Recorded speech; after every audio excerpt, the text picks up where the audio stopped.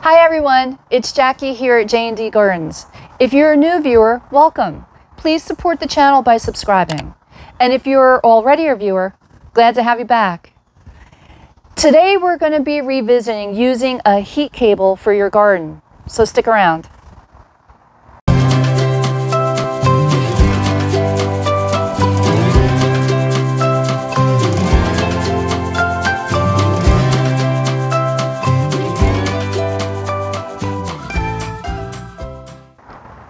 Welcome back. Well, it's been a glorious gardener's weekend. Now, for those who aren't familiar with the gardener's weekend, it's any weekend when it's not raining and not too cold to get out in the garden and get some work done, no matter what time of year it is. And it's incredible. It's the end of January and we've been in the 50s this weekend, so we've been getting a lot of work done. Now, we just finished cleaning out our plants in our greenhouse and getting it ready for the spring growing season. We're adding in our shells and screening out all the soil, and we're going to be mixing it with some fresh compost. So while we're doing all that work, we thought it would be a great time to really set up our heat cables in our planter beds. Now, if you're not familiar with heat cables, it's a rubber-coated wire that you plug in and it'll actually radiate heat that you bury in your soil, and it'll help keep your plant's roots warm during those cold winter months, and it helps them grow. Now, there's all different kinds of heat cables. There are soil heat cables that are actually meant for this purpose, and there are de-icing cables that are used on roofs to help stop the buildup of ice around the edge of your roof and your gutters. And you know what? A lot of gardeners do like to use those.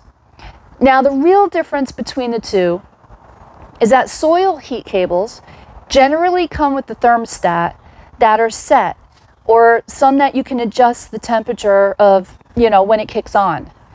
And de-icing cables usually are just set to be on the whole time.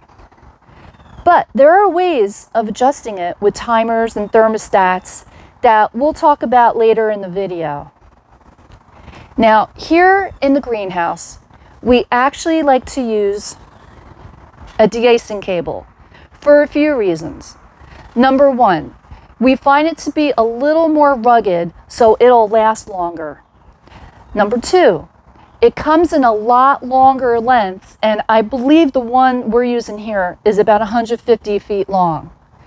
And number three, they're generally a lot cheaper in price. But we'll leave some links to some different kinds for you guys to check out below. If any of you already use heat cables, tell us in the comments below what kind you like to use.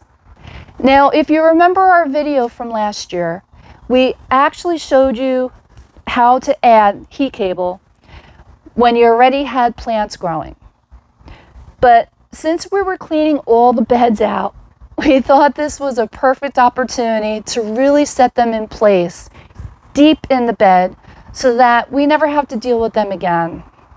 So here in the greenhouse, our planter beds are about 12 inches deep. So what we decided to do is to dig out about 7.5 to 8 inches of soil from the top. This gave us about 4 inches of soil bed that we can lay the cable on. So this way, when we add the soil back in and top it off, there's going to be plenty of space for the roots to grow without getting tangled in the heat cable, but still close enough to the roots so it keeps them warm. Now, I know what you're probably thinking. How am I going to dig out all that soil and keep a consistent 4 inches in the bed so I can lay out the heat cable? And you know what? I asked Dan the same exact question, and he said, it's easy. And he made me these templates. And I'll explain how to use them in a second. Now, first, what you're going to want to do is dig out a bunch of the dirt, kind of eyeing how deep you're looking to go. Now, once you've removed enough soil, then you're going to want to make yourself one of these templates. And it's really simple. It's a piece of plywood to whatever depth you're looking to take out, And in our case, it's about 8 inches. Then you'll screw it into a 1x1 piece of wood, the same width as your planter bed, so it can sit on the sides. This actually creates a depth gauge for you. And what you want to do is place it on top of the ends of your planter bed, like this. And you're going to want to keep dragging it along, filling in any low spots and taking out any extra soil you may have. By doing this, you're guaranteed to have a nice, flat, even surface in your planter bed. Now, once you've gotten to the depth you want in all your garden beds, then it's just a matter of laying out your heat cables. Now, it's obviously going to be different in everybody's garden, but we'll show you how we did ours. So we started at one end where the power source is, and then we just wrapped it around the entire perimeter and then came back the same way to where we started. Now, a little word of advice. Measure out as much possible what kind of length of wire you're going to need. Because if you wind up with too much at the end, you just can't wrap it up in a coil, because as it heats up, if the wires are touching each other, once it heats up, it's going to melt into each other and destroy the cable. And you definitely don't want that.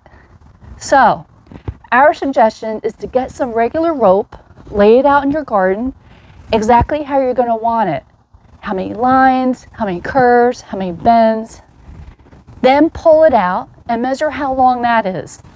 That way, you won't be too short or too long when burying your cable. So now you've laid out your cable, you got them exactly the way you want it.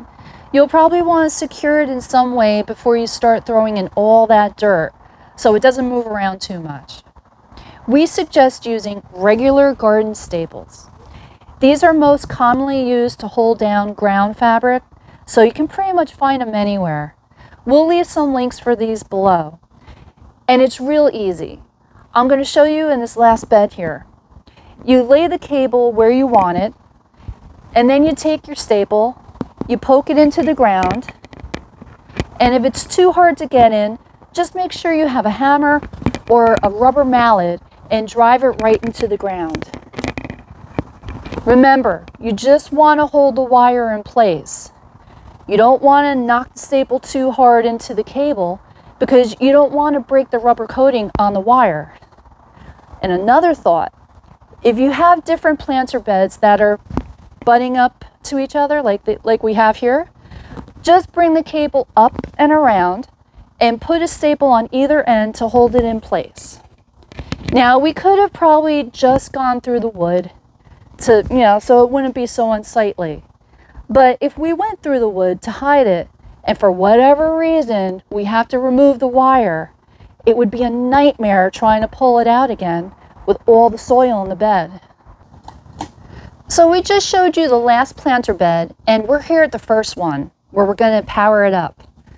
Now, like I said in the beginning of the video, we're using a de-icing cable, so when we plug it in, it just stays on all the time. But you're not going to need a heat cable to be on all the time. Generally, you're going to want the heat cable on at night when it gets really cold, and shut off in the mornings when the sun's shining and it gets to be about 100 degrees in here, even though it's 20 degrees outside. So you have a couple of options. You can use a simple outdoor timer and set it to turn on at 7 p.m. and turn off at 7 a.m. when the sun starts coming out. But if you're worried that some days it's going to be really cold out and there's just not going to be enough sun to warm up your garden, then you can get yourself a plug-in thermostat. Now, they make some that are adjustable, but they tend to cost a little bit more money. Or you can get a simple one like this. And this knows to turn on when the soil is about 38 degrees and turn off when the soil is around 50 degrees, which is pretty standard. We'll leave some links to these below.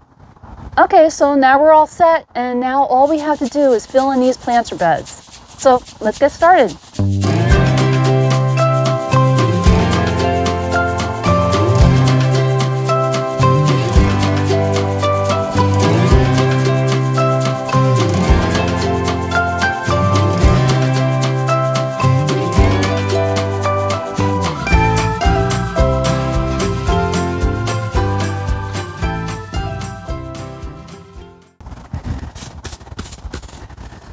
All right, so all of our planter beds are topped off. Now comes the fun part. We get to start planting. And we'll have that extra feeling of security knowing that our plant roots are going to be nice and toasty, sending all that good energy to the growing plant. And also, we can drop down the thermostat a little bit more on our heater so that we're not wasting as much gas. It's a win-win. So we hope you guys enjoyed this video. Hope you learned something. And if you want a pretty inexpensive way to keep your garden warm during those cold winter months, give a heat cable a try. I really think you're going to be pleasantly surprised. And check out the 2 videos we did last year on heat cables. You know, in case we missed anything this time around. We'll leave the links at the end of this video. And if you have any questions or comments, please feel free to leave them below. We would absolutely love to hear from you. And be sure to hit like and subscribe and ring that bell so you'll know whenever we put out new videos. So, until next time, remember, yes we canna.